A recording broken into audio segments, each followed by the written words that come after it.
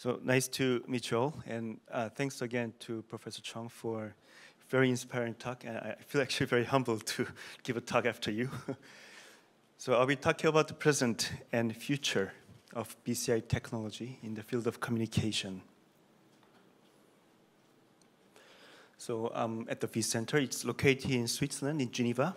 It's next to the Geneva Botanical Garden. And we have two sister campuses in Zurich and Boston. And it's relatively recent institute, so we are expanding fast. And I would like to share some of the research from our institute, and not only us, but also from around the world.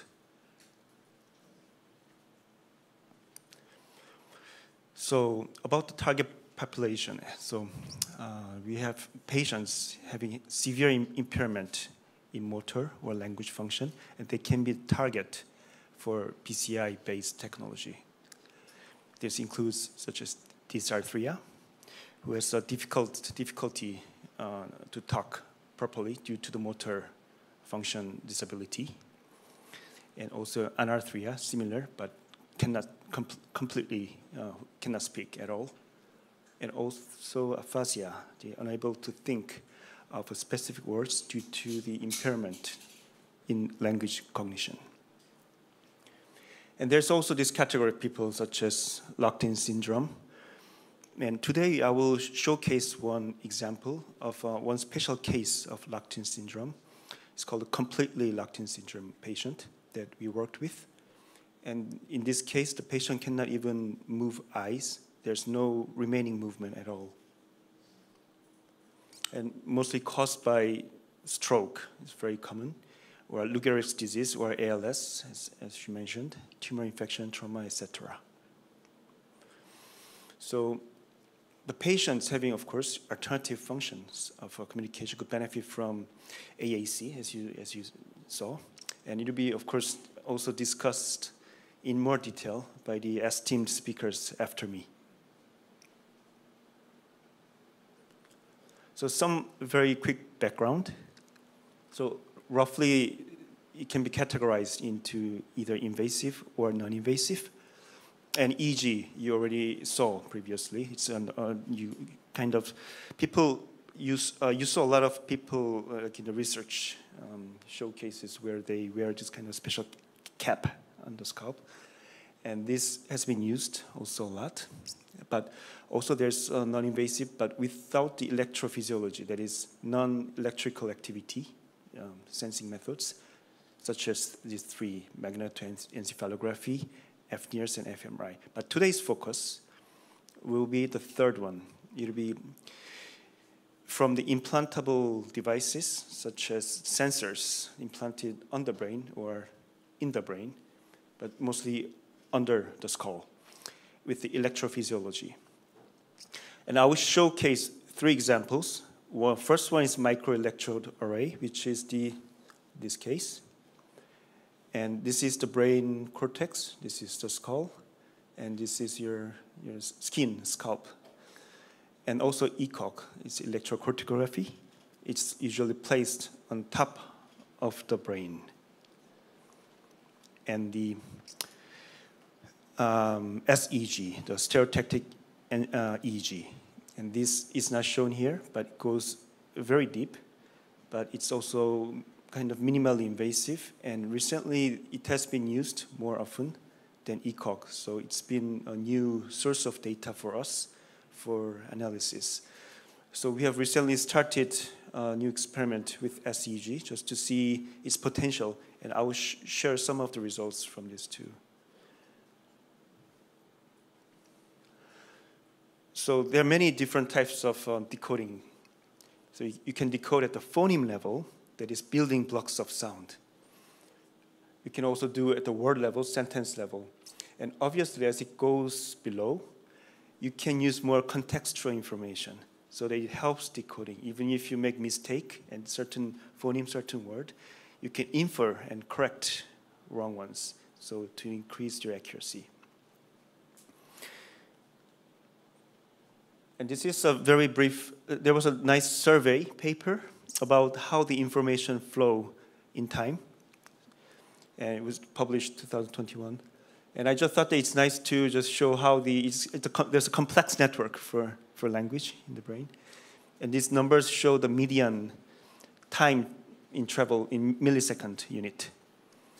So there's this kind of, okay, I want to say something, and I think of conceptualize some word, and they're articulated through the motor area. So depending on where you target and where you get information from, you have different modalities of BCI. So I will show one case that we did about just 3 years ago at Wyss Center. So we had a patient in Germany, so next to Switzerland, and we implanted 2 microelectrode arrays, 64 channels each, in primary motor cortex and supplementary motor area. That's related to your movement. This was the setup. So the patient was lying down on his bed. We added BCI stuff. We connected his brain to the computer. So simple, but not too simple. There's a lot of procedures we had to go through. But this is the concept. And after we connected, now the computer can read the brain signals. And I mind you, it's just signals. It's nothing of a mind or your intention or your secrets. So this is a protocol we used. So assume that we have, like I said, 128 channels in total. And each electrode gives some kind of, let's say, bursts of signals. It's called action potentials. And we have let's say we monitor like per second, how many bursts do we see? And this becomes the input to our AI model. Now what you're seeing in the second is after the counting. So it's we call it firing rate. And then we have a classifier that outputs the maps. This a lot of information. We have 128 such lines that map to, I think the patient is trying to say no or yes. It's a simple binary classification.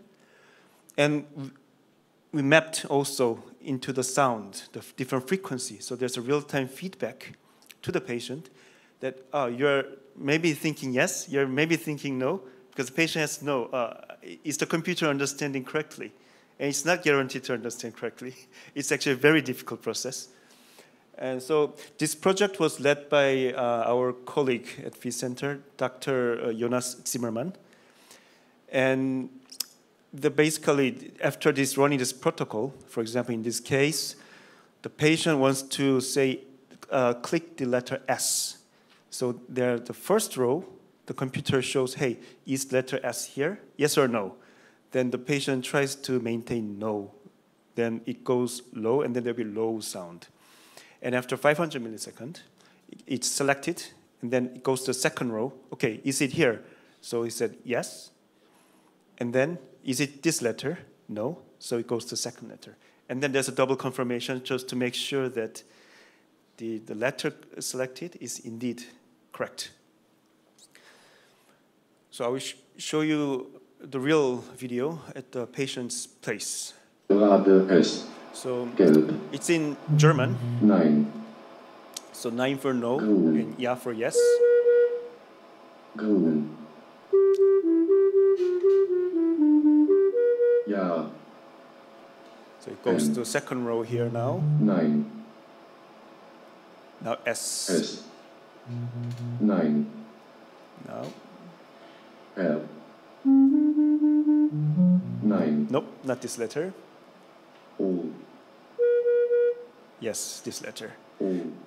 So Ja. and then double confirmation. You see, it's terribly slow, but it was still working. And for a patient who cannot give any kind of movement cue. So here, what patient said was, guys, it just works like this. And there were many, actually multiple sentences. I'm just showing you the last sentence.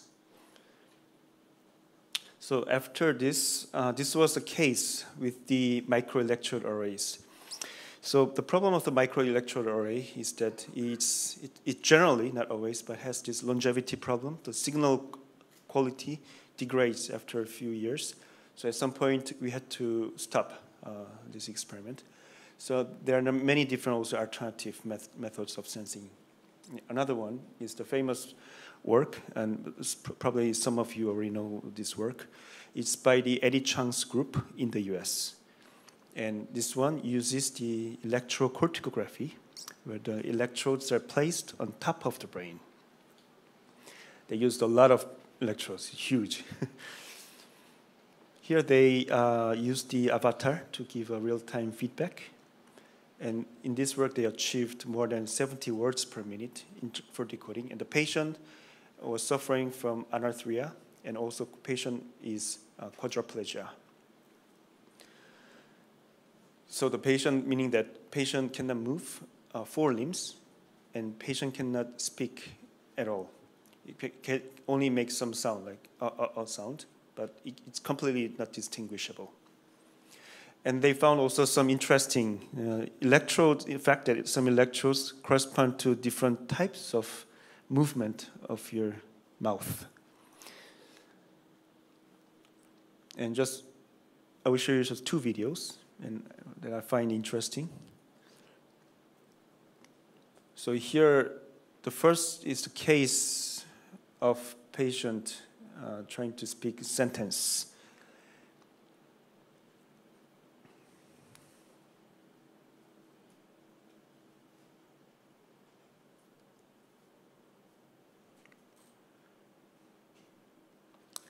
And patient is silently trying to speak here.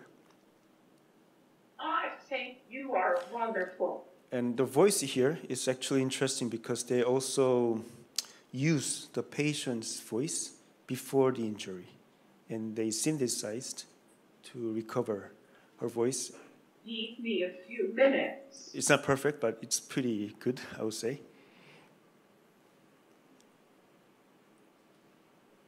So here we're seeing a different target population here.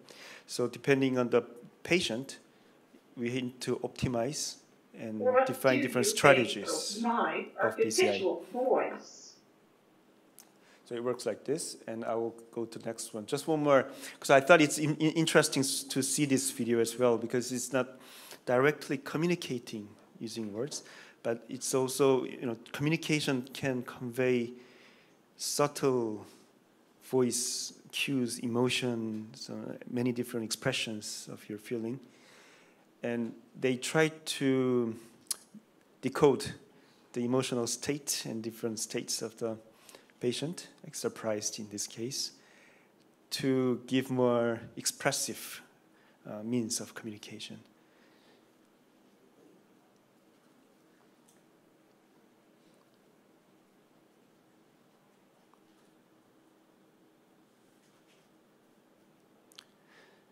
So I will skip this. So it works as such.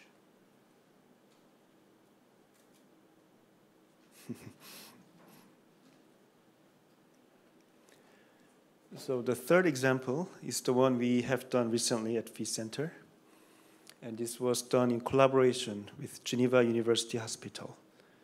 And this was the case where we had an epilepsy patient in the epilepsy unit, and the doctor implanted this stereotactic EEG, or SEEG, with this tetrode.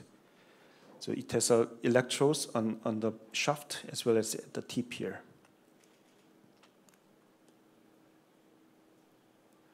So in total, we had over 200 electrodes altogether.